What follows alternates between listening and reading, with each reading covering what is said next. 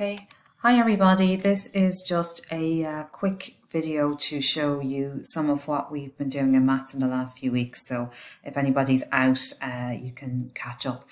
I know you can see my screen at the moment, which doesn't look very interesting, but what we talked about this week and last week was about the history of numbers and where they came from.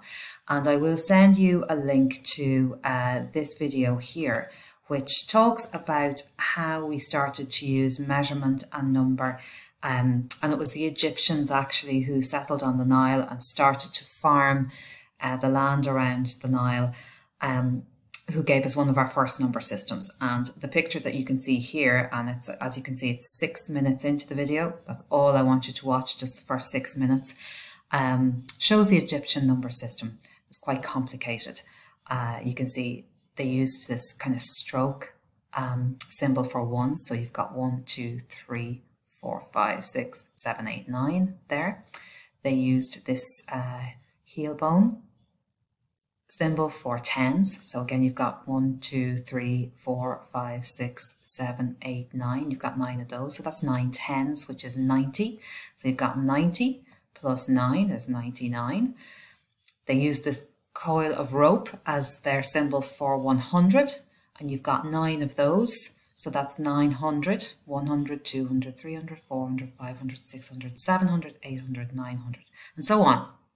Okay, so this number that's written here with all of these symbols is 999,999. So you can imagine it would take a long time to write that kind of number. They used specific symbols, but they didn't have a place value like we do in the decimal system now. So 54 symbols altogether there to write 999,999. So that's one example. We also looked, bear with me while I scroll around a little bit here. I'm just going to go back here to, where's my Roman? I have Roman numerals here somewhere. Here we go. That's one of them. That's one graphic for Roman numerals, but I have a better one here in Word, so bear with me. As usual, I have far too much stuff open. Okay, here we are. So these are Roman numerals, and you'll see Roman numerals used in a couple of places. You see them in Word documents. You see them used for the date on, certainly on some BBC programmes. At the end of it, you'll see a string of letters come up, and it's actually the date. And this was quite a complicated system as well. They used an I for number 1, 2 I's was number 2, 3 I's was number 3, and then they decided that 5 was V, and if there was an I before V, that means 1 less than 5. IV is 1 less than 5, which is 4. And they continued on with that kind of system. So 5 plus an I was 6, 7 plus 2 I's was 5 plus 2 is 7. 5 plus 2 I's was 7. 5 plus 3 I's was 8. And then again, they decided that X was 10. So an I less than 10 or a 1 less than 10 is 9. 2 X's were 20. 2 tens are 20. That makes sense. 3 X's were 30. But then you get to 40 and you can see it's XL. So the L was 50. So X before 50, 10 before 50 is 10 less than 50, which is 40. So this wasn't a straightforward numbering system either. And a couple of other things that I wanted to point out about it. You can see the number 88. 1, 2, 3, 4, 5, 6, 7. There's 8 digits to make up the number 88. And yet 100 only has 1. Okay, so it's kind of hard to follow the sequence there. So again, the Roman system, quite sophisticated, but a little bit difficult to follow. And it also is missing a key component of the number system that we use today. The number system that we use today is decimal. It's based on 9 numbers, 0, 1, 2, 3, 4, 5, 6, 7, 8, 9. And we change the value of those depending on where we put them. The Roman numeral system did not have a 0, and neither did the ancient Egyptian system. Neither of them had zeros, and zeros became very important. So just wanted to point that out to you. So the module that we're looking at this term and next term is pattern and relationship. And you can see some patterns in terms of the way the numbers are ordered and managed here in the Roman system. You could also see them in the video.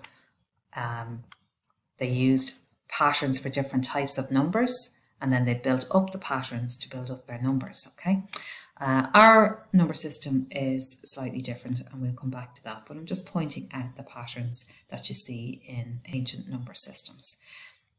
So the other thing that we spoke about today was PJ asked a question about what is 75% of 112? So that led us into a discussion about number lines and equivalent number lines. Okay, so let me go to the pictures that I took of the board today. They're in here. And hopefully you can see this. I'll make it a little bit bigger. Okay, so PJ's question is, what is 75% of 112? Okay, now he knew that 75% was 3/4. So how did he know that? Well, if we have a number line here from 0 to 1, okay, and we break it up into 4 pieces, each of the 4 pieces, here's the first one, 1, 2, 3, 4. Each of them are quarters. And actually, if we break it up into just 2 pieces once, we have 2 halves. So there's 0, a half, and 1. And then when we break our halves into 2 pieces each, we create quarters. And we have 1/4. And then we have 2/4, which happens to be the same as a half. Then we have 3/4, and then we have 1. Now, if we do a similar number line below in red here, and we start with 0 up to 1, or 100%, okay? And we break it in half, we get 50%.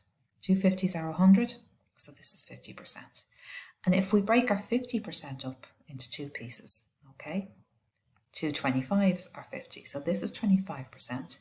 If we add another 25% to here, we get 50%. And then we add another 25%, we get 75%. And when we add the last 25%, we get up to 100%. That's 4 25%. That's the same thing as saying 100% divided in 4 gives you 4 25%. But anything divided in 4, we also know is a quarter. So a quarter is the same thing as 25%. A half or 2/4 is the same thing as 50%.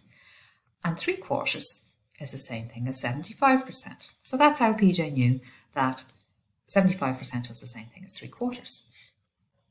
We can also draw a third number line up here, 0 to 1 again. And now we're just going to divide it in half. And we know half of something is 0.5.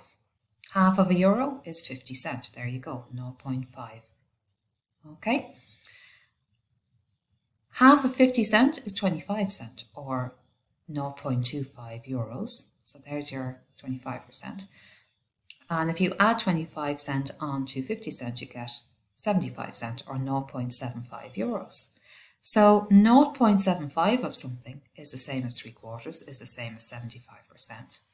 0.5 or 0.50 of something is the same as a half, or 50%.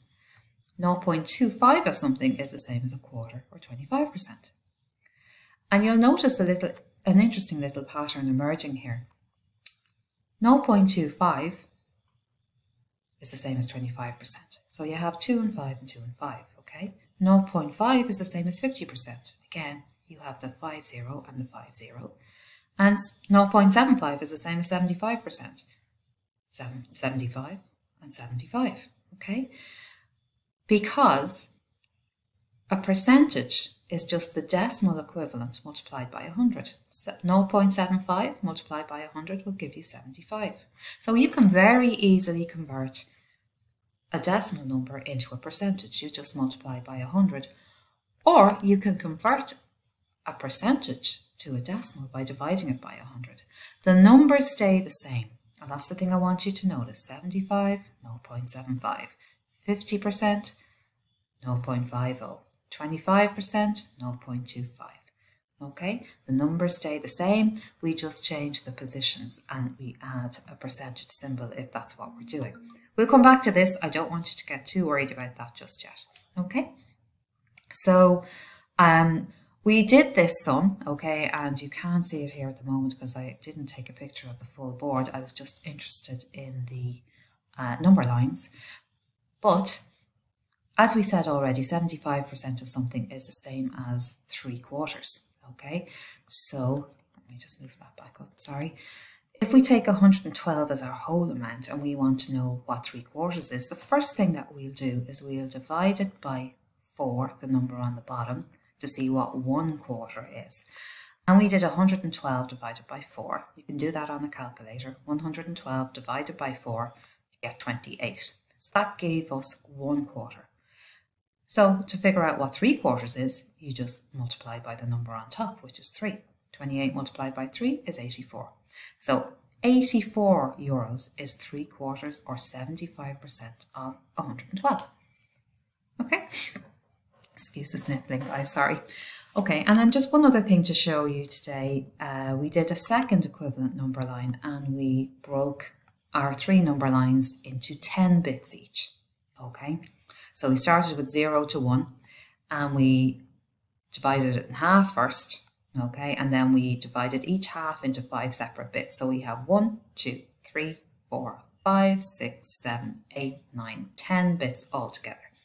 Each of those 10 bits is 1/10. So here's 1/10, 2/10, 3/10, 4/10, 5/10, which is the same as a half, 6/10, 7/10, 8/10, 9/10, and 1, or 10/10.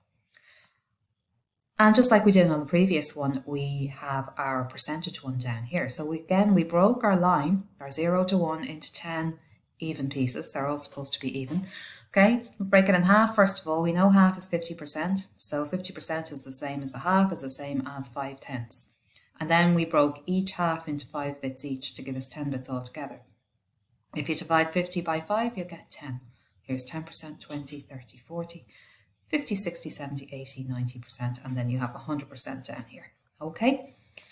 Again, our decimal number line up here, we took a half, 0.5 is a half, okay, they all line up. And if you divide 1 by 10, so we've divided each of our lines by 10, if you divide 1 by 10, you will get 0.1. So each of these 10 bits is 0.1. So 0.1, 0.2, 0.3, 0.4, 0.5, 0.6, 0.7, 0.8, 0.9, you get to 1. Okay, so again, look at the similarity between the decimal number line and the percentage number line. Okay, 90%, for example, is 0.9. 0.8 is 80%. 0.7 is 70%. So you see that same relationship again. You see that 0.7 as a decimal is the same thing as 70% as a percentage. You just multiply the decimal by 100. Or if you're told something is 70% and you want to know what the decimal value is, you just divide 70% by 100 and you get 0.7.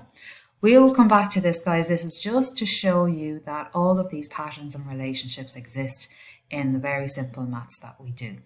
And it will help you to understand fractions, percentages and decimals.